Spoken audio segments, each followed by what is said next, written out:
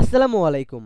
হাবলু প্রোগ্রামারে আপনাকে স্বাগতম। এর আগের ভিডিওতে আমরা বুটস্ট্র্যাপ 5 এর স্পেসিং নিয়ে কথা বলেছিলাম। দেন আজকের এই পার্টে আমরা বুটস্ট্র্যাপ 5 এর টেক্সট নিয়ে কথা বলবো। এই টেক্সটের ভেতরে আমাদের অনেক ইম্পর্টেন্ট কিছু কম্পোনেন্ট আছে, যেটার ভেতরে উল্লেখযোগ্য text alignment, text wrapping and overflow, word breaking, text transform, font size, font with and italics, then line height, মোনোস্পেস, reset colour and at the last আমাদের আছে টেক্সট ডেকোরেশন। তো আমাদের আজকের এই ভিডিওতে আমরা এই সকল কম্পোনেন্ট নিয়েই কথা বলবো। তো চলুন শুরু করা যাক। This is Ishan from Hablu programmer.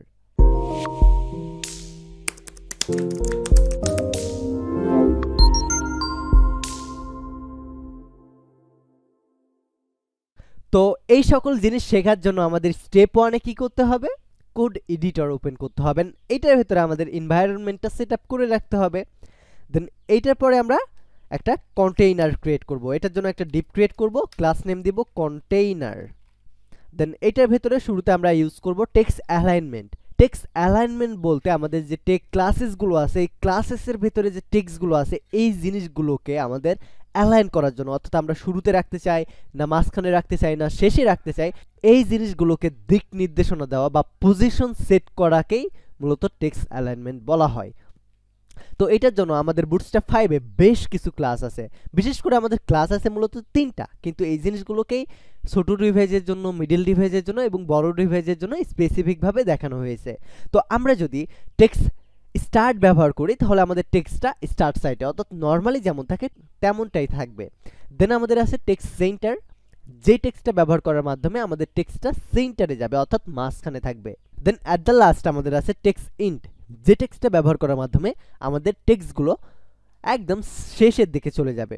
অর্থাৎ আমাদের এই উপরের দিক, আমরা যখন পজিশন নিয়ে কথা বলেছিলাম, পজিশনের টপ, লেফট, স্টার্ট, ইন্ড ছিল, ঠিক সেমভাবেও আমাদের জন্য টেক্সট হিসেবে এই ক্লাসগুলো বিদ্যমান। তো এইটাই সেম জিনিসটাই আমাদের এখন টেক্সট এসএম হাইফেন স্টার্ট, অর্থাৎ ছোট ডিভাইসের জন্য, text hyphen MD hyphen start অর্থাৎ মিডিল ডিভাইসের জন্য, and text hyphen LG hyphen start, text hyphen Excel hyphen start. অর্থাৎ এই সেম জিনিসটা আপনি স্টার্ট না দিয়ে সেন্টারের জন্য করতে পারবেন। এই জায়গায় যদি সেন্টারের জন্য দেন তাহলে সেন্টার দেবেন, সেন্টার দেবেন, সেন্টার দেবেন সকল ডিভাইসের জন্য। আপনি যদি ইন্ট দিতে চান জাস্ট স্টার্টের পরিবর্তে এই জায়গায় ইন্ট ব্যবহার করবেন। তো এই জিনিসগুলোকে প্র্যাকটিক্যালি দেখার জন্য আমি কোড এডিটরে যাব, দেন একটা h1 ক্রিয়েট করব। h1 এর ক্লাস দেব। আপাতত ক্লাসের ভেতরে কি দিচ্ছি এটা দিচ্ছি না, আমি এখন লরেম ইপসামের 5 ওয়ার্ড আমি লিখে নিব, অ্যান্ড এই সেম জিনিসটাকে আমি 2বার কপি করব। এখন আমি টেক্সট স্টার্ট এই ক্লাসটা ব্যবহার করব। এইটার আগে আমি এটার নর্মাল আউটপুটটা দেখতে চাই। নর্মাল আউটপুটটা দেখতে আমাদের এমনটা দেখাচ্ছে। সো এখন আমি টেক্সট হাইফেন স্টার্ট এই ক্লাসটা ব্যবহার করব। এখন যদি আমি আউটপুট দেখতে চাই তাহলে আমরা দেখব কোনো পরিবর্তন নাই। এখন আমি আরও একটা ক্লাস তৈরি করব, টেক্সট হাইফেন সেন্টার। এখন যদি আমি আউটপুট দেখতে চাই তাহলে আমরা দেখতে পাবো আমাদের এই টেক্সটটা, অর্থাৎ যে টেক্সটে আমরা টেক্সট হাইফেন সেন্টার ক্লাসটি ব্যবহার করেছি, সেই ক্লাসের টেক্সটটা আমাদের মাঝখানে চলে আসছে। দেন অ্যাট দ্য লাস্ট আমরা টেক্সট হাইফেন এন্ড এই ক্লাসটা ব্যবহার করব, এবং আমরা দেখতে পাচ্ছি আমাদের অ্যাট দ্য লাস্ট আমরা যে ক্লাসটা ব্যবহার করেছি সেই ক্লাসের আন্ডারের টেক্সটটাও আমাদের একদম শেষের দিকে চলে গেছে, এবং দুই সাইডে আমাদের হালকা স্পেস রেখেছে, কারণ আমরা কন্টেইনার ক্লাসটা ব্যবহার করেছি। তো আমরা সিম্পলি এই জিনিসটা ব্যবহার করতে পারলাম। এখন যদি আমরা ছোট ডিভাইসের জন্য একটাকে সাইডে নিতে চাই, বড় ডিভাইসের জন্য একটাকে মাঝখানে নিতে চাই, অর্থাৎ রেসপন্সিভের সাথে ভ্যারিয়েশন করে এই জিনিসটা ব্যবহার করতে চাই, তাহলে আমরা আমি এই জিনিসটাকে করতেছি, এখানে text hyphen MD hyphen start, অর্থাৎ মিডিল ডিভাইসের জন্য এটা স্টার্ট হবে, দেন text hyphen SM hyphen centre হবে, অর্থাৎ স্মল ডিভাইসের জন্য এটা সেন্টার হবে, and text hyphen LG hyphen ইন্ড এটা হবে এলজি ডিভাইসের জন্য ইন্ড। এখন যদি আমি রেসপন্সিভের ভ্যারিয়েশন করতে চাই, আমরা যখন নর্মালি আসি তখন এমন, আমি যদি এখন কমাইতে লাগি তখন সবার শুরুতে দেখবেন আমাদের যে ইন্টটা ছিল এটা ইন্ট থেকে আমাদের একদম নর্মাল যেমন ছিল তেমনটা হয়ে গেছে। এটা হওয়ার কারণ কি? এটা হওয়ার কারণ আমাদের এটা এখন এলজি ডিভাইসে আর নেই। এলজি ডিভাইসে যদি আমরা নিয়ে যাই অর্থাৎ 992 পিক্সেলে নিয়ে গেলে আমাদের এটা আবার আগের পজিশনে চলে আসবে। যখনই 991 যাব তখন আমাদের এটা চলে যাবে, অর্থাৎ নর্মাল হয়ে যাবে। কারণ আমরা এই জায়গায় বলেছি যে text-lg-int অর্থাৎ text-lg অর্থাৎ লার্জ ডিভাইসের জন্যই শুধু এই কাজটা করবে। যখনই লার্জ ডিভাইসের থেকে নিচে যাবে তখন আমাদের এই কাজটা আগের মতো হয়ে যাবে। আর এটা এখনও মাঝখানে আছে থাকার কারণ আমরা এই জায়গায় দিয়েছি text-sm-center অর্থাৎ যতক্ষণ পর্যন্ত না sm ডিভাইসের নিচে যাবে ততক্ষণ পর্যন্ত এই টেক্সটটা আমাদের মাঝখানে থাকবে। তো দেখি আমরা একদম sm ডিভাইসের নিচে যেয়ে তাহলে বুঝতে পারবো। এখন আমাদের মাঝখানে আছে, আমাদের 600 পার হতে হবে। দেখেন যখনই আমি 575-এ যাব তখনই আমাদের এই জিনিসটা একদম সবগুলো নর্মাল হয়ে যাবে। এটা হওয়ার কারণ একটাই, কারণ এই জায়গায় আমরা স্মল ডিভাইসের নিচে বলেছি নর্মাল হয়ে যেতে, আর স্মল ডিভাইসের উপরে গিয়ে আমাদের এটা সেন্টার থাকবে। দেখেন text-sm-center অর্থাৎ স্মল ডিভাইসের উপরে যে ডিভাইসই থাক সেখানেই এটা সেন্টারে হবে। সো এই জিনিসগুলো ব্যবহার করে মূলত আমরা ভ্যারিয়েশন করতে পারবো রেসপন্সিভের ক্ষেত্রে। তো আই হোপ আপনি বুটস্ট্র্যাপ 5 এর টেক্সট অ্যালাইনমেন্ট সম্পর্কে বিস্তারিত একটা ধারণা পেয়েছেন। টেক্সট অ্যালাইনের পরে আমাদের আছে টেক্সট র্যাপিং। সো টেক্সট র্যাপিংটা আমাদের অনেক ইজি একটা ক্লাস। এই ক্লাসটা ব্যবহার করার জন্য আমাদের শুরুতে যদি আপনি সুন্দর দেখাতে চান তাহলে একটা ব্যাজ নেবেন। দেন আপনার যদি কোনো একটা ব্যাকগ্রাউন্ড কালারের প্রয়োজন পড়ে তাহলে বিজি প্রাইমারি বা আপনি বিজি যে ভ্যালুটা ব্যবহার করতে চান সেই ভ্যালুটা ব্যবহার করবেন। অ্যান্ড অ্যাট দ্য লাস্ট আমাদের মেইন ক্লাস সেটা হলো text-wrap, এই ক্লাসটা ব্যবহার করতে হবে। অ্যান্ড এটাকে একটা স্পেসিফিক উইথ দেওয়ার জন্য স্টাইল দিয়ে আপনি অর্থাৎ ইনলাইন সিএসএস করে উইথ 6rem করে দিতে পারেন, অর্থাৎ 6rem করে দিতে পারেন। দেওয়ার পরে আপনার এমন একটা আউটপুট পাবেন। সো আপনি তো এখন এটাকে র্যাপিং করা শিখলেন। আপনি যদি এটাকে আনর্যাপিং করাতে চান বা নো র্যাপিং করাতে চান তাহলে কি করবেন? নো র্যাপিং করাতে চাইলে আপনাকে text-no-wrap এই ক্লাসটা ব্যবহার করতে হবে। তাহলে দেখবেন আপনার আর এই ক্লাসটা র্যাপিং হবে না। আমাদের ওয়ার্ড ব্রেকের ভেতরে text-break নামে একটা ক্লাস আছে, যেই ক্লাসটা ব্যবহার করার মাধ্যমে আমাদের কম্পোনেন্টের লেআউটের ভেতরে টেক্সটকে আমরা ব্রেক করতে পারবো। ট্রান্সফর্ম, টেক্সট ট্রান্সফর্মের ভেতরে আমাদের 3টে ক্লাস আছে, text-lowercase, text-uppercase and at the last আমাদের আছে text-capitalize। তো এই 3টে ক্লাস ব্যবহার করলে আমাদের সিএসএস এর যে আউটপুটটা দিত সেম আউটপুটটাই দিবে।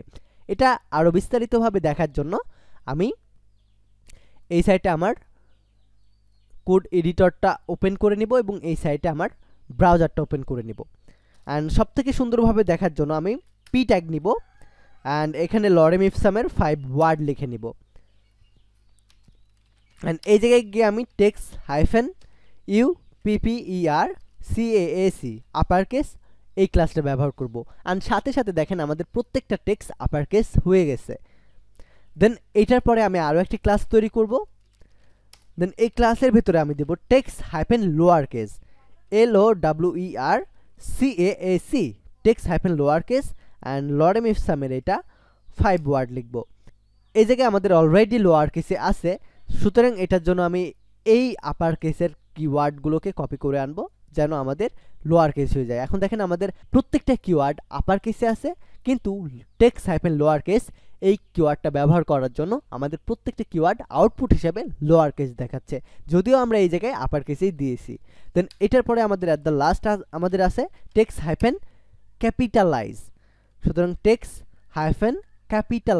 text-capitalize ব্যবহার করার পরে আমি যদি লরেম ইপসামের 10 ওয়ার্ড ব্যবহার করি তাহলে আপনি দেখতে পাবেন প্রত্যেকটা কিওয়ার্ডের শুরুর ওয়ার্ডটা আমাদের ক্যাপিটালাইজ আকারে শো করতেছে। তো আপনি সিএসএস এর ব্যবহার না করে খুব সুন্দরভাবে বুটস্ট্র্যাপ 5 এর এই 3টে ক্লাস ব্যবহার করে টেক্সট ট্রান্সফর্মের ব্যবহার করতে পারবেন। তো এইটার পরে আমাদের আছে ফন্ট সাইজ। ফন্ট সাইজ ব্যবহার করার জন্য আমাদের fs এই ক্লাসটা ব্যবহার করতে হবে এবং এইটার ভ্যালু আমাদের শুরু হয় 1 থেকে 6 পর্যন্ত, অর্থাৎ এইটার একটা নির্দিষ্ট রেঞ্জ থাকে। আপনি 1 থেকে 6 এর উপরে আপনি এটার ভ্যালু দিতে পারবেন না, অর্থাৎ ফন্ট সাইজ আপনি 1 থেকে শুরু করে 6 পর্যন্ত দিতে পারবেন। আপনি যদি 1 দিতে চান তাহলে আপনাকে দিতে হবে fs অর্থাৎ font size, fs-1, fs-2, fs-3 এইভাবে 6 পর্যন্ত আছে। তো এই জিনিসগুলোকে ব্যবহার করার জন্য আমি প্যারাগ্রাফ ট্যাগ নিব অ্যান্ড অবশ্যই এটার উপরে আমি 2-3টা ব্রেক ইউজ করব। দেন এটার পরে প্যারাগ্রাফ ট্যাগ, এটার ভেতরে ক্লাস তৈরি করব, ক্লাস। দেন শুরুতে আমি ইউজ করব fs হাইফেন 1 অ্যান্ড লরেম ইফসামের আমি 5 ওয়ার্ড নিব। এখন দেখেন নর্মালি আমি আগে দেখাই, কেটে দিই, আমাদের নর্মালি এমন আউটপুট আসতেছে। যখনই আমরা fs-1 এই ক্লাসটা ব্যবহার করব তখন আমাদের এই ক্লাসটার ফন্ট সাইজ সব থেকে বড় হয়ে যাবে বুটস্ট্র্যাপ 5-এ। দেন এটার পরে আমি আরও একটা প্যারাগ্রাফ ট্যাগ লিখব, ক্লাস লিখব fs হাইফেন, এবার দেবো আমি 2 লরেম ইফসামের 5 ওয়ার্ড নিব।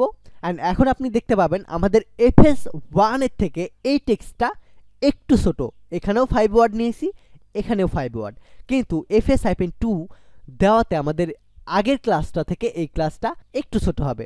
আমরা যখনই fs-3 ব্যবহার করব তখন আমাদের এই জিনিসটা আরও বেশি ছোট দেখাবে। সুতরাং এটা দেখার জন্য আমি আরও একটা ক্লাস তৈরি করব, fs-3 ব্যবহার করব, দেন লরেম ইফসামের 5 ওয়ার্ড দিয়ে দিব। এখন আপনি দেখতে পাবেন আগের ক্লাসটার থেকে এটা আরও বেশি ছোট। দেন এটার পরে আমি আরও একটা ক্লাস ব্যবহার করব, ক্লাসের নাম দেব fs-4 সরি 7 হয়ে গেছে, 4 দিব, লরেম ইফসামের 5 ওয়ার্ড, আমাদের এটার থেকে আরও বেশি ছোট, দেন 5 অ্যাট দ্য লাস্ট আমাদের আছে fs-6 অর্থাৎ ফন্ট সাইজ -6, এটা হবে আমাদের সব থেকে ছোট ফন্ট সাইজ। আর আপনি দেখতে পাচ্ছেন আমাদের কথা মতো ঠিক সেম ভাবে 1 থেকে শুরু হয়েছে অ্যান্ড 6 এ গিয়ে শেষ হয়েছে। 6 এরটা একদম ছোট ফন্ট সাইজ আমাদেরকে দেখাচ্ছে। অ্যান্ড আপনি যদি আমার কথা বিশ্বাস না করেন, আপনি যদি fs-7 দিয়ে দেখেন, অর্থাৎ fs-7 এই ক্লাসটা দিয়ে দেখেন, তাহলে আপনি দেখতে পাবেন 5 দিলাম, fs-6 যে আউটপুটটা দিত সেই আউটপুটটা আমাদের 7 এর ক্ষেত্রে দিবে। আপনি যদি এই জায়গায় 8 দেন সেখানেও কিন্তু আপনি সেম আউটপুটটাই পাবেন, অর্থাৎ এটার ব্যতিক্রম পাবেন না, সর্বোচ্চ আপনি 6 এর উপরে দিতে পারবেন না। আই হোপ আপনি বুটস্ট্র্যাপ 5 এর ফন্ট সাইজ নিয়েও ক্লিয়ার। দেন এইটার পরে আমরা ফন্ট উইথ অ্যান্ড ইটালিক নিয়ে কথা বলবো। আমাদের এই ইউটিলিটি কম্পোনেন্টের ভেতরে অনেকগুলো ক্লাস আছে। এটার ভিতরে উল্লেখযোগ্য font with bold, font with boulder, font with normal, font with light, font with lighter, then font style italic and font style normal.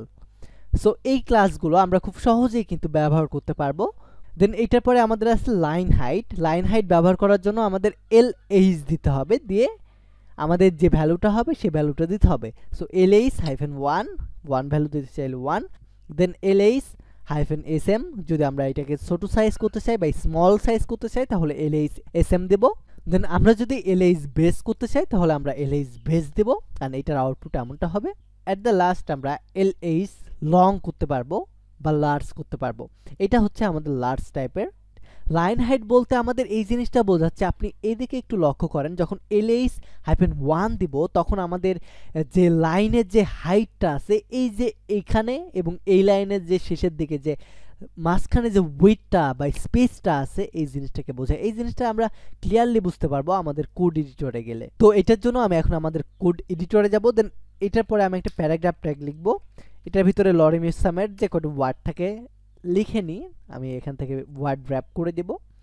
And এখন আমি LH-1 এই ক্লাসটা ব্যবহার করব এই পি ট্যাগের ভিতরে, LH-1, অ্যান্ড এটা আউটপুট জানার জন্য ওপেন উইথ লাইভ সার্ভারে দেব আমি।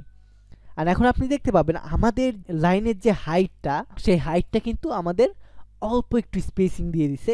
এই জিনিসটা ভালোভাবে সুন্দরভাবে বোঝার জন্য আমি দুইটাকে পাশাপাশি নিয়ে নিব। অ্যান্ড এখন যদি আমি ট্রাই করি, সে এই জায়গায় আমি LH-2 ইউজ করব। দেখেন আমাদের LH2 ব্যবহার করাতে আমাদের এর থেকে আরও একটু স্পেসিং দিছে মাঝখানে। এই যে এই লাইন থেকে দ্বিতীয় লাইনের ভেতরে যে স্পেসটা দিচ্ছে এটাকে বলা হয় লাইন হাইট। এই জায়গায় আমরা লাইন হাইটের ভ্যালু 1 এবং 2 দিতে পারবো। দেন এটার পরে SM দিতে পারবো, বেস দিতে পারবো, LG দিতে পারবো। সো আমরা 2 দিলাম, দেখেন আরেকটু স্পেসিং দিয়ে দিচ্ছে। দেন এটার পরে আমি SM দিব, অর্থাৎ স্মল দিব। এখন দেখেন আমাদের স্মল একটা হাইট দিয়ে দিছে, লাইন হাইট। এরপরে আমরা লার্জ দিব, আমাদের লার্জ টাইপের দেখেন লাইন হাইট দিয়ে দিছে। অ্যান্ড এটার পরে আমাদের small large, and at the last আমাদের আছে বেজ। সো আমি এখন বেজ দেবো, দেখেন আমাদের বেজ ওয়াইজ আমাদের লাইন হাইটটা দিয়ে দিছে। সো এইটার ভিতরে আমাদের যে ক্লাসগুলো ছিল সেগুলো আমরা ব্যবহার করলাম। এটার পরে আমাদের আছে মনো স্পেস। তো আমাদের এই ফন্টটা ব্যবহার করার জন্য আমাদের ক্লাস নেম তৈরি করতে হবে, ফন্ট আমাদের ফন্টের যে নামটা সেটা দিতে হবে। অ্যান্ড এখন আপনি দেখতে পাবেন আমাদের নর্মাল যে ফন্টগুলো ছিল সেই ফন্টের থেকে এটা একটু হলেও পরিবর্তন আছে, অ্যান্ড অন্য ফন্টগুলোর থেকে বা অন্য টেক্সটগুলোর থেকে এটা কিন্তু অনেকটা ভিন্ন। দেন এটার পরে আমাদের আছে রিসেট কালার। তো রিসেট কালারটা আমাদের ব্যবহার করার জন্য শুরুতে টেক্সট হাইফেন মিউট এই ক্লাসটা ব্যবহার করতে হবে। এইটার আন্ডারে আমাদের আরও একটা ক্লাস তৈরি করতে হবে, সেটার নাম দিতে হবে টেক্সট হাইফেন রিসেট। সেটা দেওয়ার পরে আমাদের আউটপুটটা ঠিক এমন হবে। অ্যান্ড অ্যাট দ্য লাস্ট আমাদের আছে টেক্সট ডেকোরেশন। এই টেক্সট ডেকোরেশনের ভেতরে আমাদের 3টে ক্লাস আছে। নাম্বার 1-এ আছে text hyphen decoration hyphen underline, number 2-এ আছে text hyphen decoration hyphen line hyphen throw, and at the last আমাদের আছে টেক্সট হাইফেন ডেকোরেশন হাইফেন নান। তো আমরা যদি text hyphen decoration hyphen underline ব্যবহার করি তাহলে আমাদের নিচে একটা আন্ডারলাইন আসবে। যদি আমরা লাইন থ্রো ব্যবহার করি তাহলে মাঝখান দিয়ে আমাদের লাইনটা কেটে যাবে। অ্যান্ড অ্যাট দ্য লাস্ট আমরা যদি এটাকে টেক্সট হাইফেন ডেকোরেশন হাইফেন নান ব্যবহার করি তাহলে আমাদের কোনো আন্ডারলাইন থাকবে না বা কোনো ডেকোরেশন থাকবে না, এটা রিমুভ হয়ে যাবে। সো এই জিনিসটা আমাদের এই জায়গায় বোঝাচ্ছে। তো এই পার্টটা আমাদের এই পর্যন্তই থাকবে। এর পরের পার্টে আমরা এর থেকে আরও ইন্টারেস্টিং টপিক নিয়ে কথা বলবো। ভালো থাকবেন, সুস্থ থাকবেন, টেক ইট ইজি।